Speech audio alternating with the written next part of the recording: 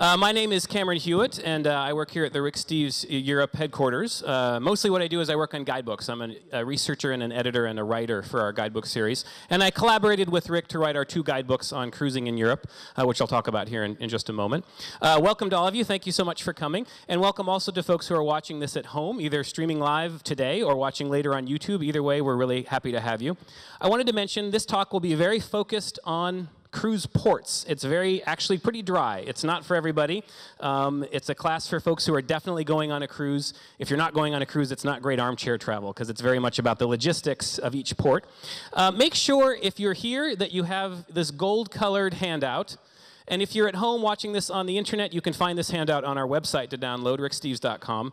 This is really worth its weight in gold. On one side, you have Mediterranean cruise ports. On the back, you have Northern European cruise ports. And in each case, for the Mediterranean side, which is what we're talking about now, I've listed the most popular ports in Europe. And I've mentioned yes, no, or maybe, is it our best advice that you would want to take a shore excursion? And that's the big question with this class. Do you want to pay for a shore excursion in each port, or do you want to try to do it on your own? And this sheet represents many, many days and weeks of research on the ground, arriving actually in these ports on a cruise ship and figuring this stuff out. So it's very summarized, obviously, but this is kind of what we'll be following along in this order throughout the talk. All of the details are in much greater depth in the guidebook that this comes from. Let's go ahead and get started and set sail on the Mediterranean. And boy, there are few more appealing places to get on a ship and go for a nice cruise. This is obviously an area that is made to order, not only for the seas itself, but for the great destinations you can access by a cruise. You've got the spectacular, fantastical architecture of Barcelona. You've got Florence, the greatest Renaissance history in the world. Of course, you've got Venice, unique, this beautiful watery wonderland of Venice. Cruises are also a great way to reach a little bit more exotic places you might not go to on your own, places like Dubrovnik in Croatia. It's very easy to go there on your own, but it's kind of out of the way, and a cruise is a very convenient way to get there. Spectacular beauty. You've got the island of Santorini in Greece, which is perched on the lip of an old volcano crater. It's also a great place just to be on vacation. If you go on a cruise, you might enjoy your cruise ship's swimming pool, but if you're in port and there's a beautiful beach on the Aegean here in Greece, for example, it's a great way to just enjoy yourself. And again, exotic places that might otherwise be intimidating or tricky to get to on your own, like Istanbul, are very accessible on a cruise. This talk is very much tailored for folks, again, going on a cruise who want the best advice for what to do. Well, really 2 things. How to get from the port into town in each place, and what to do once you're in town with the limited time that we know you have.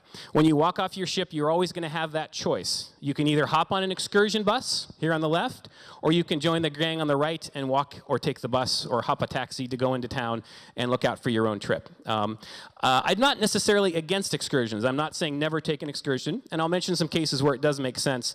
But I think you'll find that if you have good information and you really do your homework, you can have a great time on your own and not be at the whim of the cruise line in terms of excursions.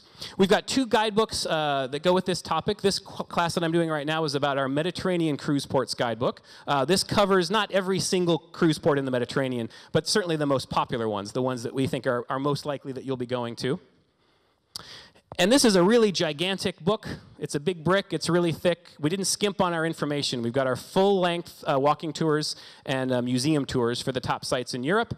And we expect you, if you're going to buy this, to cut it up into little pieces. I know it hurts, but I'm here to tell you, I wrote this book, and I cut this up ruthlessly. You're not going to hurt my feelings or Rick's feelings if you take an X-Acto knife to this book.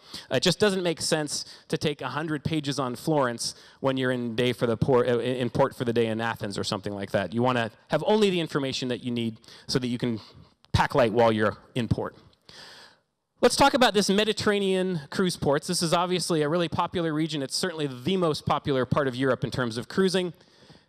For the most part, it's divided into 2 halves, the Eastern Mediterranean and the Western Mediterranean. If you're going on a cruise for 7 days or less, you're probably doing one or the other. If you're going for 10 days or 2 weeks, you might get a taste of each part. But basically, Italy is the dividing line. So this class, we're going to talk about the main ports on each side. In the west, you've got Barcelona in Spain. You've got some ports in France, that's Provence and the Riviera. You've got the west coast ports of Italy, Livorno, Civitavecchia, Ferrome, and Naples. And then on the eastern side, Venice is usually used as a springboard for the eastern side. And then from there, you head down to Croatia, Dubrovnik and Split, and then continue on to Greece. You've got Athens, but then you've also got lots of different islands, Mykonos, Santorini, Corfu, Rhodes, this sort of thing. And then finally, we'll also talk about Turkey, the capital. That's actually not the capital of Turkey, but the main city of Turkey, Istanbul. And then another port in Turkey that's very popular for cruises. It's called Kuşadası, and it's the port for a beautiful ancient site called Ephesus. So we're going to take a quick spin to each of these. I already mentioned this, but just to make sure you know, I wish I could linger and tell you all the great stuff to do in Barcelona. We actually do a class sometimes that's an hour and a half just on Barcelona, but this is very targeted, just like your trip is. You've got 8 hours in Barcelona or 6 hours in Barcelona. This is all about what are you going to do in that time. I'll also try to teach some general strategies for how to handle any port, even if your port doesn't happen to be covered on this particular talk. Barcelona, it's a wonderful city. If you're going to go to one city in Spain, I think it would be hard to make a case to go anywhere other than Barcelona. It's a great place. For sightseeing perspective, if you have a short time, there's really two areas you might want to focus your time on. One is the old city, the Barri Gòtic, right in the core of town. But you also might want to go a little further out to the district called the Eixample, there in the upper part of the map. Eixample means expansion. This is where the city grew when it got too big for its old walls. Very regular grid plan situation out there. The reason you would go to the Eixample is for those amazing architectural sites of Antoni Gaudí and the other modernista kind of Art Nouveau, local Art Nouveau style. I'll talk more about all of these as we go, but that just gives you your bearings. There's two kind of zones for your day in port. By the way, if there are a couple of different zones, as is the case in a lot of cruise ports, logically it makes sense to start further out and then work your way back. It's easier to start near the ship and work your way out, but then you risk the chance that when it's time to get back to your ship, there's a traffic jam and it takes longer than you thought, and you're stranded far away from your ship. So in this case, the cruise ship docks out. It's just off the bottom part of this map, but there's a really handy little shuttle bus that drops you right at the bottom of the Ramblas. I'll show you a picture in a moment, but the Ramblas is this main pedestrian street through the core of city. From the Ramblas, you can just walk right into the old city, so that's very tempting, and then work your way out to the Eixample, which is a bit further out. I would suggest maybe flipping that. From the Ramblas, take a subway or a taxi or a bus to get out to those farther out sites. Work your way back to the old city. Then you can linger there, confident in the knowledge you're within walking distance of that shuttle bus rather than across town. Think about this no matter where you are. There's that beautiful street called the Ramblas. This is the showpiece pedestrian street running through the heart of old Barcelona. And there's a metro stop right there. When your cruise ship shuttle bus drops you off, you walk about 2 minutes up the Ramblas, and there's a metro station. So you can hop on this to take the underground train anywhere you want to go in the city, including some of those farther flung sites. If you do want to linger and hang out and see the old city, just explore those charming old streets and squares. And you know, just because you're on a cruise and you're only in town for a short time doesn't mean you can't have an interesting cultural experience. For example, every Sunday morning in front of the cathedral in the Barri Gòtic, the old quarter of Barcelona, they do what's called a sardana dance. This is a very traditional dance for the region of Catalunya, which is the region of which Barcelona is the capital. It's a sub-region of Spain. They have a lot of regional pride. People get together, they hold hands in a circle, they dance around in front of the cathedral. It's a really beautiful thing, and if you happen to be in town on a Sunday, there's no reason you can't have those cultural experiences even if it's a short visit. Also right there in the old city is a fun market called La Boqueria. It's a great place to go for maybe browsing for a picnic, but also do a little bit of people watching. It's a really fun, lively, somewhat touristy, but also quite local. It's a little bit like Seattle here, our own Pike Place Market. Yeah, it's a lot of tourists, but there's a real actual local tradition behind it as well. One of the big challenges when you're on a cruise anywhere is having lunch, because you want to have something that's local and authentic, but it also should be fast, and you don't want to end up at a 2-hour lunch because you only have a few hours in port. In each port, I'll try to give you a few strategies for that. It's really easy in Spain because they have this wonderful tapas culture. You can just walk into a bar. A lot of Barcelona bars they would call them Basque-style bars, where they actually have a nice sort of smorgasbord laid out on the counter of different tapas. A lot of times they'll have a toothpick in each one. You can actually just help yourself, take the ones you want, and then at the end the bartender just counts your toothpick, and he charges you €1 or €2 for each one. You can pay your bill and be on the way. If you do this, it might take 15 or 20 minutes to have a really good, filling local meal that's totally authentic. The temptation, I know, is to drop into the McDonald's and grab a hamburger. But for the same amount of time and maybe a little bit more money, in most cases, you can challenge yourself to do a little bit better. And in Spain, it's tapas bars. That other kind of cluster of sites that's a bit further out in the Eixample is this wonderful modernista architecture. Antoni Gaudí is a local architect who worked in the early 20th century here in Barcelona, and they have their own distinct breed of Art Nouveau here called Modernisme. Very beautiful, very dramatic. Lots of natural curves, arches, this sort of thing. This was Gaudí's greatest work, and it's still unfinished. It's called the Sagrada Familia, but in the last 20 years since I've been going there, they've made a tremendous amount of progress. They've actually finished the interior of this church. Really breathtaking, and unlike anything you'll see anywhere else. And there are a few other Gaudí buildings and other buildings by other modernista architectures, even closer to the center. This is one called Casa Milà, which is also called the Quarry, La Pedrera. You can actually tour the inside and go up on the rooftop and see these fanciful chimneys that are designed by Gaudí. I know that was a quick blitz through Barcelona, but that's all that we have time for. And I really think the things I just showed you, you could really see all of that even if you had only 6 or 8 hours in port. It's really possible to do a lot. We're going to talk next about Provence. This is one of the ports in the south of France. This is a bit of a complicated one because it's not quite what you're expecting. When you think of Provence, you probably think of this picture that I'm showing you, these kind of tranquil hill towns. But actually the ports that cruises use are big industrial cities that are nowhere near this romantic or pretty. The 2 ports are Marseille and Toulon. This is the region of Provence here, and most of the really famous stuff in Provence, which I'll show you a bit later, is up in the northwestern part of this map. And then down along the coast there in the southern strip, Marseille and Toulon, you can see, they're both along the coast. They're about, I think, an hour, maybe 45 minutes apart by train. Whether you come into one or the other, you have a couple of choices. You can stay in the town you're in, or you can hop on the train and go somewhere else. Right between these two is an adorable little town called Cassis, and this is just a beautiful little port town that's more romantic than those 2 big cities, so that's one good option. If you're coming into Marseille in particular, you're pretty close to one of the finest, most beautiful towns or small cities in Provence, Aix-en-Provence. You can see it's about a 45-minute train ride up to Aix from Marseille. If you have a long enough time in Provence, you can really do one of those things. And again, if you're confident and comfortable taking the train and using public transportation, there's no reason why you can't do one of these things. It's not that you shouldn't stay in these towns necessarily. Marseille, for example, is a big city. It's the 2nd city of France. It's the main port city of France. There are a few sites. There's some beautiful churches, some interesting, thriving markets. But for most folks, it's certainly not what they think of when they think of Provence. Toulon is probably even less interesting, if I'm being honest. It was like a lot of big ports. It was bombed during World War II and has been rebuilt in a modern style that's not particularly charming. So get on that train, go to the little town of Cassis, where you can sit out at a cafe, walk around the harbor. And there's also these little inlets called Calanques, where they have beaches hidden away in the countryside along the coastline between Cassis, which you can reach from there as well. But if I was going to pick one thing to do, particularly if you're coming into Marseille, I would go to this town, Aix-en-Provence. It's just one of those classic Provençal towns, beautiful plane trees, gorgeous architecture, great market, great place to just go and wander around for a couple of hours. And we've got a self-guided tour of that town in our guidebook as well to help you spend your time. Now, some of the really famous stuff in Provence, you've got, for example, the Pont de Gard aqueduct, which was built in ancient Roman times to supply water to the ancient Roman city of Nîmes. You've got Avignon with its famous broken bridge and the Palace of the Popes. You've got the beautiful hill towns of the Luberon region. These are all wonderful sites, but I wouldn't attempt any of these on your own if you're on a cruise ship. This is a case where you might think of an excursion. If you want to hit some of these further afield things, Provence is a region where that's really worth considering. Now we're going to move on to our next French port, which is the French Riviera. Unlike Provence, this is a really easy place to arrive. There's 3 different ports that receive roughly the same amount of passengers each year, and they're equally easy to arrive at and to connect between. It's the city of Nice, the small town of Villefranche-sur-Mer, and Monaco, Monte Carlo, its own little independent country there, squeezed between Italy and France. As you can see, here's the French Riviera, and these 3 towns line up perfectly up in the northeast, in the upper right corner here. They're connected by each other by about a 15 or 20-minute train ride only.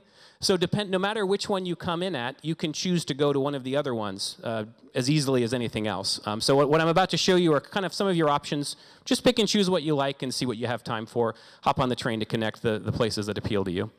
The main city here is Nice. This is this great genteel beachfront city. It's a great place, frankly, just to go for a walk along the beach. The cruise harbor is right there at the sailboat harbor. So you walk off your cruise ship and this is what you see. Walk around the harbor and then you can hop on the local tram to get around the city zip through kind of some of the genteel quarters, head up to the train station if you want to connect to one of those other towns. Or go for a walk from where the cruise ships come in. It's a 10 or 15-minute walk into the old town where you can find a thriving market, a really fun place just to go for a stroll. Nice is really known for its modern art museums. So you've got a Henri Matisse museum and a Marc Chagall museum, both in Nice. If you're a fan of modern art, you could easily spend the day in Nice just going to these two museums. The next town is Villefranche-sur-Mer. This is almost kind of a suburb of Nice. It's just outside of Nice. This is a tender port, so if you're on a cruise, passengers will be tendered into basically a dock right here in the town center. It couldn't be more convenient. And from here, when you walk off your ship, you see this guy enjoying his coffee. If you take the street past him and curve around there to the right, you reach a big, beautiful beach, and you also reach the train station. Very easy for connecting to other places, or again, just for a day at the beach. And then a little bit further down the road, you've got Monaco, the city of Monte Carlo, another tender port. Most cruise ships tender passengers to the end of a pier right here in the heart of town. You can walk around the harbor and just enjoy exploring Monaco here as well. Now, keep in mind when you're cruising about the time of day that you're going to be here. For example, one of the famous sites in Monte Carlo is the casino, and your cruise ship maybe will get in at 9 o'clock in the morning, and you'll say, let's go to the casino. Well, folks, it's a casino. It doesn't open till 2 or 3 o'clock in the afternoon. So that might be something you'll have to save for the end of the day. So when you're planning your days, just kind of use a guidebook to figure out when things are open. It can help you be more strategic in planning your time. We're going to head to Italy next, and we're going to start off in the port of Livorno. Livorno is another one of these complicated regional ports. It's usually marketed as the port for Florence, but it's also close to some other great sites in Italy. Here's Livorno here on the left side of the screen. It's about a half-hour train ride from the port in Livorno. By the way, it's pretty easy to get to the train station. You take a shuttle bus into the town center, then you have to switch to a public bus that's about 10 more minutes to the train station. Once you're at the train station, you've got Italy by the tail. It's about a half-hour train ride from Livorno to Pisa, and maybe another hour or so to Florence. So maybe an hour and a half total from Livorno to Florence. That sounds like a lot, but because cruise lines know that you're probably going far this day, they tend to give you more time in Livorno. Instead of 6 or 7 or 8 hours, they might give you 10 or 11 or 12 hours. So it kind of compensates for the time it takes to reach the city. So I would say, yeah, Florence, of course. If this is your one chance to see Florence, absolutely do it. But be aware that there are other alternatives. I really like, of course, the Leaning Tower of Pisa. I'm actually going to be going there in a couple of weeks. I'm leaving a couple days from now to work on our Italy guidebook. I really enjoy it. And there's another little town that's just a half-hour bus or train ride beyond Pisa called Lucca, an absolutely delightful hill town. If you've already been to Florence and don't want to go back, or if it just feels too far for you, consider doing something a little bit closer, Pisa and Lucca. But by all means, if you want to go to Florence, the finest Renaissance city anywhere in Europe. Beautiful place, great place just to stroll and kind of let yourself be lost in fantasies of the Renaissance. Wonderful sites. Some of the best museums in Italy are here in Florence. You've got the Accademia Gallery, where you'll see Michelangelo's David, and the Uffizi Gallery, which is the greatest Renaissance art gallery that you'll find anywhere. Keep in mind, you will not be here after dark when the Uffizi Gallery courtyard is empty. You will be here at the peak of the day when everyone on your cruise ship is also trying to get into the Uffizi Gallery. And now this is a really critical tip, especially for certain sites. You can show up at the Uffizi and stand in line for an hour or an hour and a half to get in, or you can spend 5 minutes before your trip going on the internet and making a reservation for this site, and then planning your day around that. And then you show up at the appointed time and you can walk right in and skip the line. We've got all the details for this in our guidebook, but be aware in these popular places that there are opportunities for skipping the line if you do a little bit of homework and plan ahead. If you want to have a nice meal in Italy, not just Florence, but really anywhere in Italy, again, you don't have to spend 2 hours at a 5-course lunch. You can just stop off at a cute little neighborhood trattoria and have a plate of salumi and maybe some antipasti, some pickled vegetables, this sort of thing, with some people watching. That's a great half-hour lunch. You've had a great authentic experience. You've seen the world go by for a half hour, and you still have a lot of time left for your sightseeing. But again, keep in mind, if you don't want to go all the way to Florence, you're just a half-hour train ride from the Field of Miracles in Pisa with the famous Leaning Tower. And just a half hour beyond there is an absolutely delightful Italian town called Lucca. It's an old walled town. And if you want to go to a place where you're just lost in small-town Italy, and that's your idea of a good time, you can spend your day in Lucca. A total of about an hour away from the port. Totally reasonable. Again, if you want to do stuff that's further afield, if you want to go see the rolling hillsides of Tuscany, if you want to go to San Gimignano, if you want to go to Siena, if you want to go to the Cinque Terre, these are all wonderful places. I would do an excursion for those. The things I just mentioned are pretty easy by public transit. If you want to get beyond that, it might take a little bit more doing. Our next Italian port is Rome, which is actually the port of Civitavecchia, another one of these big smoggy industrial ports, about an hour train ride from Rome. The nice thing is from here, your cruise ship shuttle bus drops you off at the entrance to the port, and you walk about 10 minutes, and there's the train station. Very, very easy. Hop on a train, and in an hour, you're in Rome. The big challenge in Rome is how to spend your time. I mean, this is the eternal city, and it could take an eternity to see everything. I'm going to be updating our Rome book. I'm flying out 2 days from today on Monday to update our Rome book. I'll be there for 9 days. I know you have 9 hours, if you're lucky, not 9 days, but I have a plan for that 9 hours. And that plan is to be selective, be really thoughtful about how you spend your time, and think about which part of the city you want to see. You're not going to be able to see everything. The two main areas that are likely choices are either the ancient sites here in the southeast part of Rome, the Colosseum and the Forum, or the Vatican sites up in the northwest part. And then there's a third zone that's kind of between them. Right in the middle of this is an area that I like to call the heart of Rome. That's where you have all these beautiful squares and fountains and other things like that. I would pick one or the other, either the Vatican or the ancient sites. And then if you have additional time, you can wander into the heart of Rome to kill that last hour or two before you have to head back to your ship. Trying to do everything is possible, but pretty tight, and you really wouldn't have time to go inside any of the sites. You would just be kind of running past everything. By the way, you'll come in usually at the Termini station, which is here on the right side of the map, and from there you can hop on the subway, and it'll take you anywhere you want to go in the city. There's also a great bus system as well. Again, those two choices, the Vatican, if you want to go see the greatest church in Christendom, walk in and gape up at this gorgeous, gorgeous church. And while you're there, duck around the corner and head into the Vatican Museum, one of the finest museums of art treasures anywhere in the world. The grand finale of that Vatican Museum is the Sistine Chapel. That is a pretty amazing day. Even if you're in town for a few hours on a cruise, you can really squeeze all of this in. The Vatican Museum is another example of a site that suffers from lines and crowds, so be sure to do a little homework and make sure you reserve that site ahead. The other option here in Rome are these ancient sites, the Colosseum, and right across the street, the Roman Forum. This is the place to go if you want to get caught up in your imagination of the times when toga-clad senators trod these same stones. That's a really, really delightful place to learn about that history. And then right there in the middle of all this, again, a great place to kind of kill any remaining time is the heart of Rome, these beautiful, famous, floodlit squares. Right here in the middle of the heart of Rome is one of my favorite ancient sites. It's the Pantheon, an incredibly intact 2,000-year-old ancient temple. Again, it would be great to spend the night in Rome, right? The Trevi Fountain, which is just maybe 10 minutes from the Pantheon. The Trevi Fountain is a delight after dark, but if you really have to settle for it, it's not too bad during the day either. You can see a lot even if you're on a cruise ship. Next Italian port would be Naples, the big smoggy city that sits there at the top of the Bay of Naples. Most ships coming to this area put in at Naples itself. A few of them tendered to the little town of Sorrento, which is directly across the port. I think Naples is a really fun and fascinating city. There's a lot to see. It's very lively, kind of in-your-face place. Also some great museums. If you've got enough time, you can also hop on the train. In about 45 or 50 minutes, you can go out to the ruins at Pompeii, one of the most famous and justifiably so ancient ruins anywhere in the world. So consider that. So let's talk about what you would do if you came into the port of Naples. Well, the nice thing is the cruise terminal is right downtown. You walk out of the terminal, look across the street, and there you are. That's the castle that marks sort of the center of old Naples. The thing about Naples, Rick likes to say that it's sort of the closest thing that Europe has to reality travel. It's a very intense, in-your-face street culture. People live their lives out and about. People hang off of balconies, talking back and forth to each other.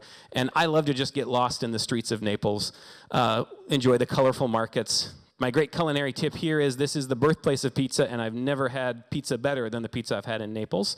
There's a couple of famous places that we mentioned in our book that you can stop off at, and if it's not too crowded, you can get in and out for a pretty quick and very delicious lunch. There's also a certain gentility between all of the kind of scruffiness of Naples. You've got some beautiful covered galleries, and you've got the spectacular National Archaeological Museum, which is where they have some of the great treasures from the ruins of Pompeii. Speaking of Pompeii, this is that stop that's just a 45-minute train ride away from Naples, if you have enough time to squeeze that in. Like with Barcelona, I would say if you want to go to Naples, to Pompeii, maybe do Pompeii first thing in the morning, and then work your way back to Naples so that you know how much time you have left before you have to go back to your ship. If you do it the other way around, you don't want to get stuck at Pompeii and all of a sudden there's a train strike and you can't make it back. So always kind of work your way back from the farthest point back to your ship.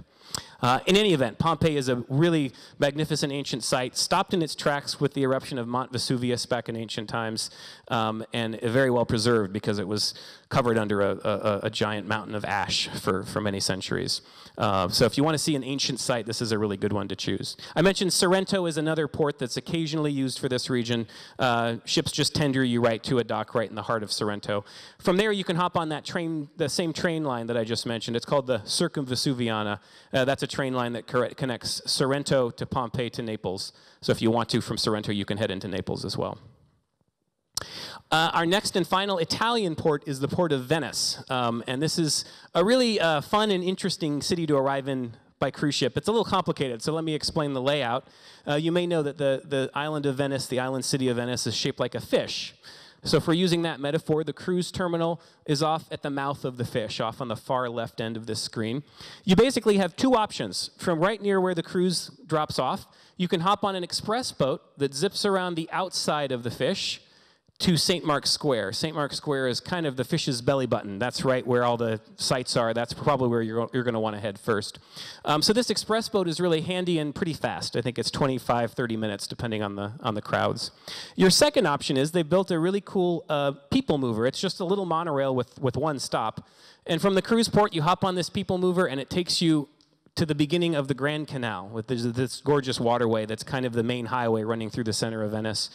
And if from the Grand Canal, you can hop on a Vaporetto water bus and work your way very slowly all the way down the Grand Canal, ending at St. Mark's Square. So you have fast and slow. The slower option is more scenic. It's wonderful to see the Grand Canal, but if you're in a hurry to get to the sites, you can take that express boat. There's a third option I'll mention here in just a moment. If you do choose to take that Grand Canal, it is one of the most entertaining, I think, boat rides you'll take anywhere in Europe. It's just this churning sea of big Vaporetto water boats and these little gondolas trying to squeeze between them and private ski boats and this sort of thing. Really delightful. Very scenic, a great introduction to Venice. And this is your goal, whether you take that slow route or the fast route, St. Mark's Square. A lot of wonderful sites right here on the square. You've got St. Mark's Basilica, straight ahead there. Right around the corner is the Doge's Palace, the traditional seat of power of the Venetian Republic back when it was its own independent city-state. Lots of really wonderful sightseeing here, even if you just have a few hours. Again, crowd-beating tips are important. If there's an hour-long line in front of St. Mark's Basilica, you may not realize, unless you have a great Rick Steves guidebook, there's a way to get around the line without any advanced preparation. About a half block away, there's a neighboring church where they have a bag check. And the way this is designed is that somebody waits in line for an hour, gets to the front, and gets mad because now they have to go check their bag and come back.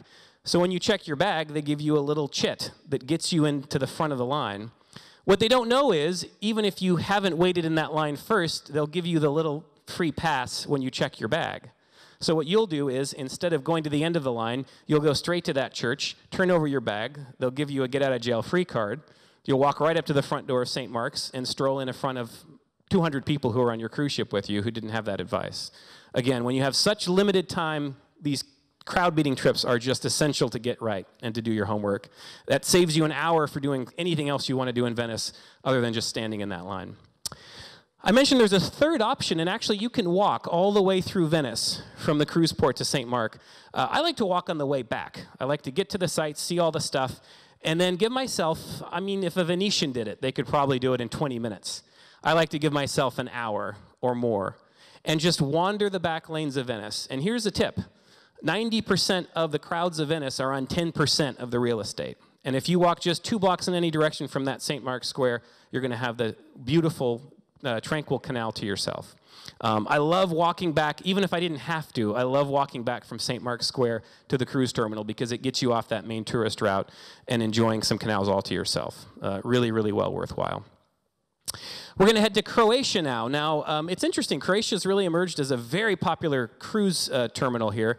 The reason is a lot of cruises start in Venice and then head all the way down to Greece. And they need somewhere to stop halfway, right? Otherwise, it's a day at sea, basically. It takes 2 days to sail or 2 nights to sail. And so in the last few years, Croatia has gotten incredibly popular because cruise lines need to stick you somewhere halfway between Venice and Greece. The big one is Dubrovnik, which I'll get to in a moment. But because Dubrovnik started getting so crowded, they started steering people to another city that's a couple hours drive away. And actually, it's a city I like a lot anyway. It's called Split. This is the big kind of capital of this part of Croatia. A big urban city with an absolutely delightful people promenade. Wonderful just to sit out and do some people watching. Incredibly easy to arrive at from a cruise perspective. The cruise port is basically, if these guys drinking their coffee look straight ahead, they'd see your cruise ship about a 10-minute walk away. There's no reason to do an excursion here whatsoever. And it's got some of the finest Roman ruins that you'll find anywhere, not just in Croatia, but really anywhere in Europe. It's the ruins of the retirement palace of the Roman Emperor Diocletian. So it's very well preserved. You can see all the different layers of history here. This is a town where you've got local guides who give walking tours constantly. You just show up on the main square and look around for someone with a sign and pay them 10 or 12 bucks, and they'll take you and show you all these amazing ruins, and then you've got the rest of the day to relax. But the main attraction in Croatia, from a cruise perspective, and really even not from a cruise perspective, it's just a great city, is Dubrovnik. And this is probably one of the most popular cruise ports on the Mediterranean. I think it's right up there with Venice and Barcelona. And for good reason. It's a spectacular town. It's like a lot of these little small walled towns, coastal towns in Croatia, except it's on a much bigger scale. They call it the Pearl of the Adriatic for the way it juts out dramatically into the sea. My favorite activity in Dubrovnik is to go for a walk around those city walls you could see in that first picture that encircle the entire town. From here you have this spectacular view over all of these great rooftops. Really wonderful. The main drag of Dubrovnik is the perfect place to sit out and nurse a coffee. And there's another shot of those city walls where you can go for a stroll. They've also just, you may know, this is a lot of detail I won't get into, but Croatia did suffer through a war not too long ago, 20 years ago or so. And Dubrovnik was damaged during the war. So for example, they had a cable car that went up to the mountaintop above Dubrovnik that was destroyed. And you would never know it if no one was there to show it to you. The city is completely fixed up, and they finally, a couple years ago, rebuilt that cable car. So from the old town, you can hop in line and zip right up to this mountaintop. From here, you can see 3 countries. You've got Croatia at your feet. Off on your left is Bosnia, and there straight ahead, those mountains are Montenegro, which is where we're heading next as well. Really spectacular. Because Dubrovnik is so crowded, and it's ultimately a pretty small town, I would say it's also a place that really suffers from the interest from cruisers. Whether I'm on a cruise or traveling there on my own, I have to say I have a bad attitude about cruising in Dubrovnik because it just gets so crowded and clogged you can barely walk down the main street. This is another place where you really have to think carefully about strategies for avoiding crowds. If you want to walk around the city wall, for example, I would head there first thing because everyone else has the same idea on your ship. So you want to try to be your first person off your ship and the first person in line for those walls, and then you'll have it to yourself for a while. Whereas if you wait an hour or a half hour or linger a little longer at breakfast, you'll be right in the mob with everybody else. And if it just gets to be too much, you can also just go to the beach in Dubrovnik. There are some delightful beaches that are just a 5 or 10 minute walk outside the old town, far less crowded than the streets of the old town itself. In terms of the arrival in Dubrovnik, it's pretty straightforward. Some of the cruise ships tender right there into the old town. In fact, they land right there in the middle of this picture. There's also a bigger cruise port that's about a 15-minute bus ride away. Either way, it's very easy to do on your own. There's no need to pay for an excursion here. Montenegro, the town of Kotor, is also emerging recently as a popular destination for the same reason Dubrovnik and Split are. Dubrovnik is getting full. Dubrovnik is actually so crowded they're starting to turn ships away. And just about 2 hours south of Dubrovnik by car is this island, this beautiful, it's basically a fjord. It's a dramatic inlet called the Bay of Kotor. And this is something that's turning up in the last few years more and more on cruise itineraries. Another very, very easy place to arrive. First of all, it's one of the most dramatic sail-ins or sail-aways anywhere in the Mediterranean because you're going through what basically feels like a Norwegian fjord, but it's down in the Adriatic. And then the ship deposits you right across the street from the old town where you can explore the charming streets, and if you want to, you can hike up on the fortifications that are on the hill directly above it. So this is a place that I think is just, we don't even have it in the current edition of our guidebook. This is kind of a new thing, but we're going to move in that direction because it's becoming extremely popular. All right, we're going to head down to Greece now and talk about a few of your options there, starting with the capital of Greece, Athens. The port for Athens is a separate city that's kind of a suburb called Piraeus. And you can say this along with me. It's a big, dreary, ugly, sprawling port city, but it's pretty convenient to get from here into the city center. I would say Piraeus is one of the more chaotic and confusing ports that I've seen, partly because it's not only cruise ships, but it's also where a lot of passenger boats come and go to all parts of Greece. So it's just kind of a mess. This is a place where you might consider, I have a maybe in the column for this one on your sheet, you maybe want to consider an excursion here because it's a little bit chaotic to arrive, and there are some great ancient sites that deserve a great tour guide to explain them to you once you get into Athens. If you do want to do it on your own, it's doable. It's just maybe one notch more complicated. There's also multiple different cruise ports that you can arrive at within Piraeus. Some of them, there's a direct bus. Some of them, you have to walk to the subway. There's always a public transportation or affordable taxi route to get into the city, but it can be a little complicated, 20, 30, 40 minutes, depending on traffic. Once you're in the city, though, it's very compact, very easy to see on your own or with a guide. Of course, most people set their sights on the Acropolis, this beautiful hilltop that is the centerpiece of Athens, ancient Athens like modern Athens. And at the base of that is a beautiful old town called the Plaka that's fun to explore as well. Surrounding that is kind of an ugly urban sprawl, but the core of Athens is very charming and pleasant. And of course, the centerpiece of that Acropolis is the Parthenon, one of the greatest and most intact temples of the ancient world. And then at the base of the Acropolis is a whole other set of sites. This is the ancient Agora, the old marketplace, the gathering place. So this was where Socrates and Aristotle and Plato and all of the famous ancients would sit out and argue philosophy under the shadows of the Parthenon and the Acropolis. As I mentioned, it's extremely compact, so it's really easy to see everything I just showed you in just a couple of hours, 3 hours maybe, once you're in the city of Athens. It doesn't take forever to get around. There's also a brand new state-of-the-art museum right next to the Acropolis that has some of the statues and excavations from the Acropolis and Parthenon area. Really delightful. And if you have a little extra time and want to see something else, the best museum of classical sculpture that I've seen in Greece and probably in the world is the National Archaeological Museum of Athens. That's just a 10-minute taxi ride from the ancient Agora that I just showed you. So once you're in the city center, it's really easy to see on your own. But these are great ancient sites, and they do deserve thoughtful interpretation. So this might be a place to consider either a cruise line excursion or possibly hiring your own local guide to help you appreciate these sites. All right, let's go on vacation. Let's go for the fun ports of Greece. Athens doesn't have a lot of fun to it. It's a pretty intense sightseeing, ancient sites kind of situation. But there are also a wide variety of delightful Greek islands where you can just relax, be on vacation, take a vacation from your busy vacation. There's not a lot of sights to see, even if you wanted to. It's all about ambiance and wonderful beaches. You can rent, for example, a little ATV from where you come in on your ship and zip around the islands that you're on to find the most secluded beach that you can. I love to just take it easy and go for a photo safari. You can go looking for cute cats. Sometimes when I'm in Greece, I prefer looking for cute old men because there's lots of those as well. And something I would say about Greece islands, I'm really impressed. These are really small towns, and you would think very provincial, very kind of closed towns. They really take all of this stuff in stride. A town like Mykonos has as many people as live in the town show up every day on cruise ships, and these old guys sit out at their cafe one way or another and just watch it all go by and do a really wonderful job of taking it in stride. These are places that manage to stay as unspoiled as possible, considering the enormous volume of people who are coming through. A couple of specific islands I wanted to talk about. One is Mykonos. I just alluded to it a moment ago. It's sort of the classic Cycladic island. It's this beautiful whitewashed houses, tranquil harbor. Mykonos is famous for its row of windmills that sit up on the hilltop overlooking the harbor. And it's again, a great place to be on vacation. There's a couple of options on your cruise in Mykonos for how you would arrive. Sometimes you're tendered directly to this pier that sticks out right from the town center. That's simple, right? You walk off your tender and you're right there, and in 30 seconds walk, you're in the heart of town. There's also a big modern cruise port that's directly across the bay, basically where this kid's skipping stones. If you look straight across the bay, there's a big cruise ship port, but there's a free shuttle bus that you just hop on. It drives you 5 minutes around the bay and also drops you right in the town center. So this is another place. I'm not sure why you take an excursion here. It's a very easy place to appreciate and enjoy on your own.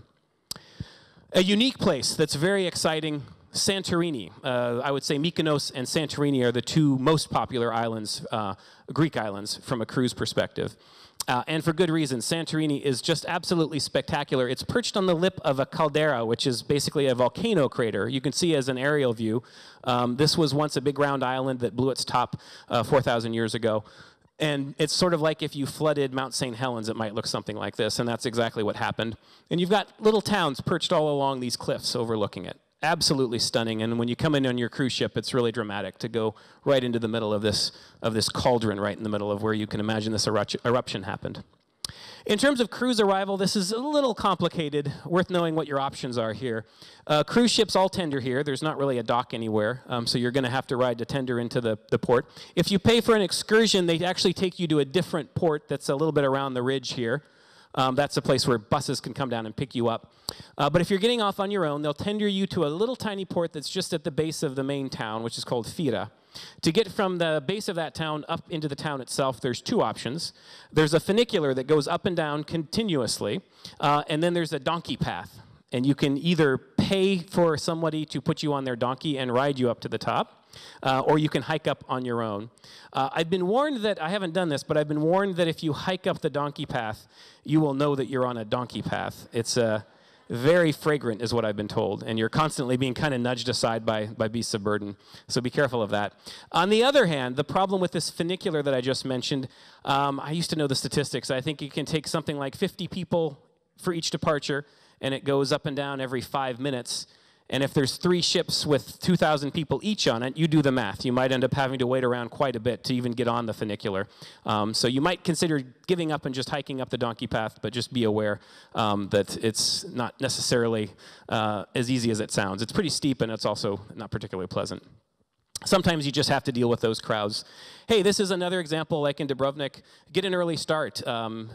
Depending on how your cruise ship works, you can usually get a tender ticket at a certain time. They might say, come by at 10 o'clock the night before if you want to pick up your tender ticket. Try to get in at the front of that line, get on the first tender, and that'll help you avoid the big crowds waiting to go up the funicular. Another important tip about the island of Santorini: when people think of Santorini, they think of this, right? These beautiful domed churches, whitewashed, colorful, so forth. You might be surprised because you're arriving at this town of Fira, and when you come up to the top, it's a very pleasant town. It's very beautiful, very charming, but it's not quite that over-the-top romance that you're picturing.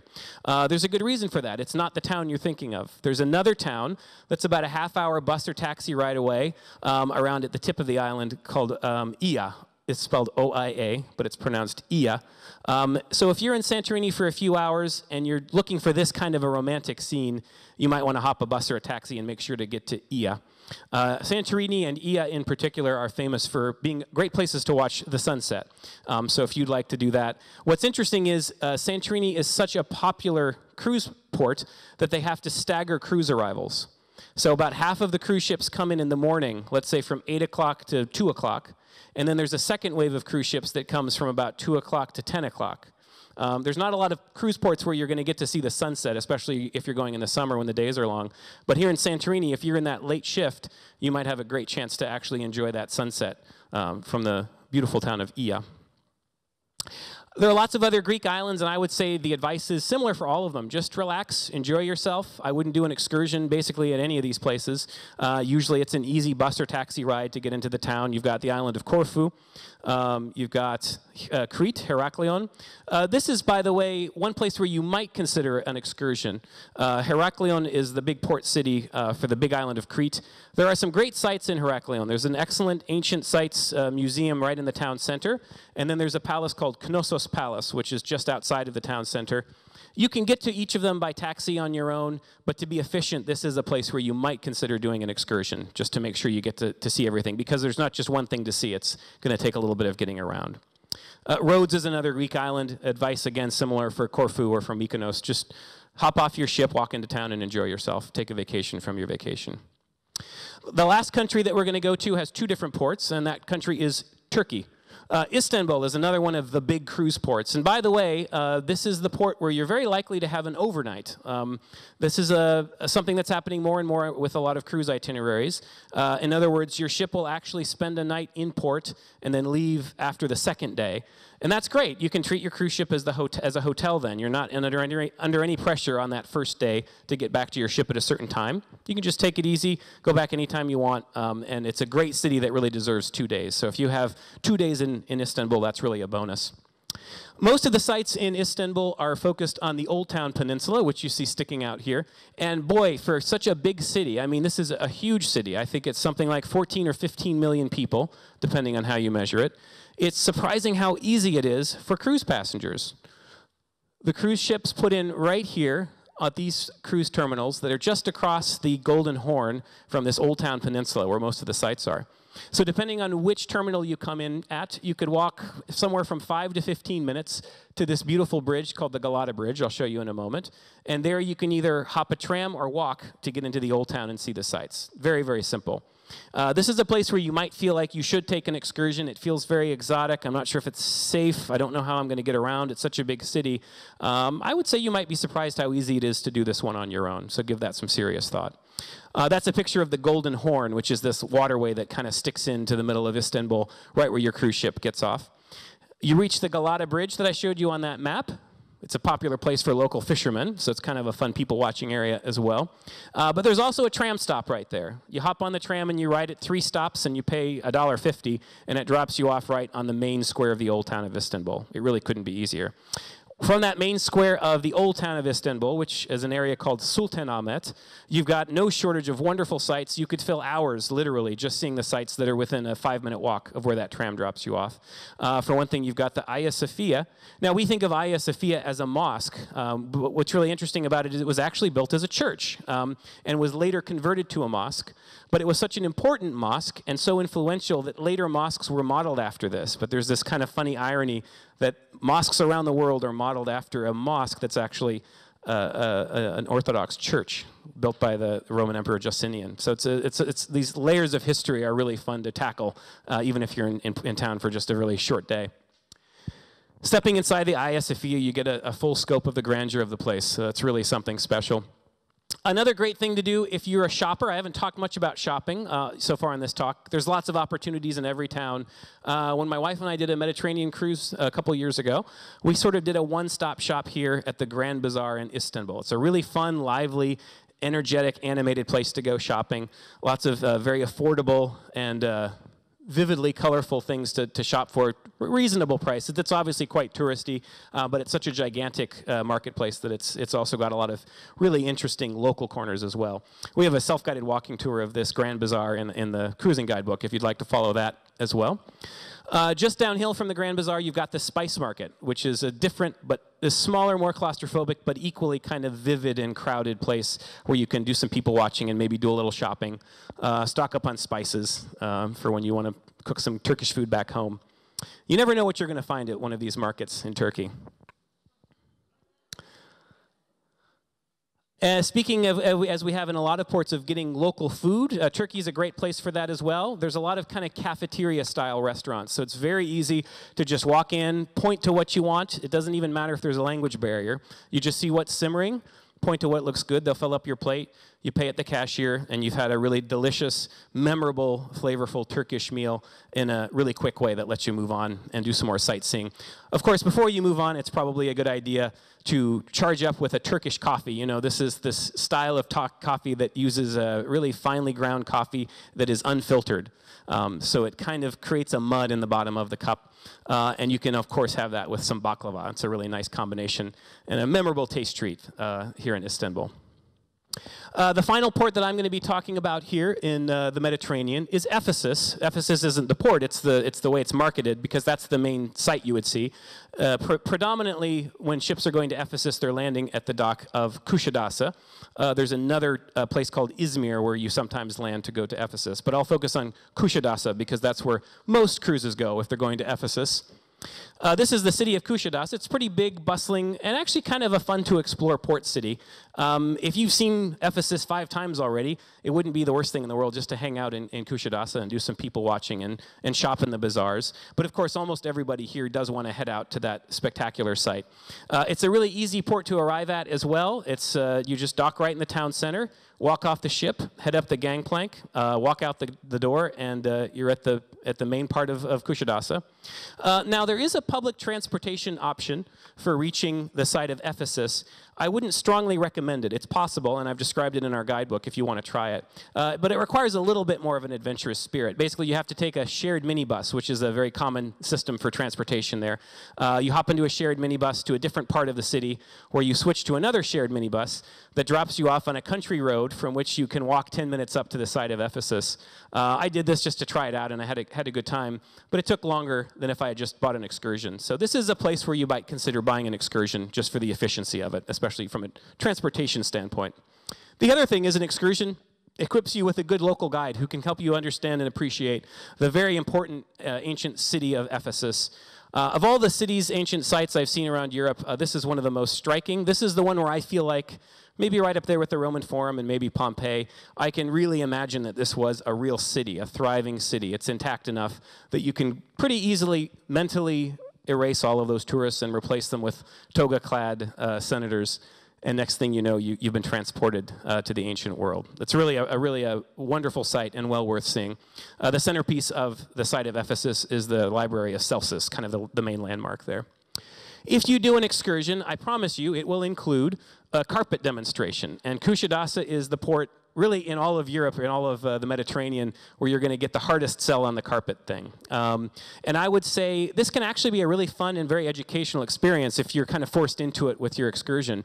It's really interesting to learn about this truly important cultural piece of Turkish culture. You really get a sense of why carpet making is important, why they've been doing it for so long, how it's done. You have an appreciation for the artistry that goes behind it. Keep in mind that any carpet you buy here, though, is dramatically marked up. Not only if you're there with an excursion, it could even be if you're there on your own. That's because the cruise lines have kind of an arrangement with the carpet sellers of Kushadasa. I've been told by a local guide who I know there, who told me that some of the carpets in Kushadasa are marked up as much as 60% with a kickback that goes right back to the cruise line. So just be aware of that. Obviously, like in all of Turkey, prices are soft, so don't be afraid to try to bargain them down a little bit.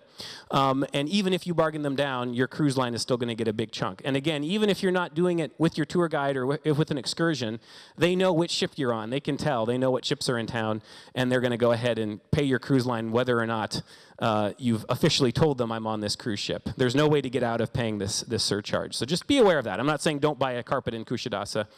What I'm saying is do your homework ahead of time. If you love the romance and the sentimental connection of having bought it from the person who made it in Kushadasa, that's well worth the extra expense. But I've done a little research and I found that you can often find a really good carpet of a similar quality for a similar price right here locally in Seattle or somewhere in the US. So just be aware that that big chunk that's taken out for the cruise line is passed right on to you. But again, it can be still a really fun experience just to go through the sales pitch. Folks, I hope this has been helpful. I know this has been a really whirlwind trip through the Mediterranean cruise ports, and I hope at least you've been inspired to know that if you want to, and this is what I really want to drive home here, if you want to, and if you equip yourself with good information, there's no reason why you can't visit all of these ports on your own independently, and that will let you do it more cost-effectively and let you be your own tour guide and do exactly what it is that you want rather than what the cruise line wants you to do.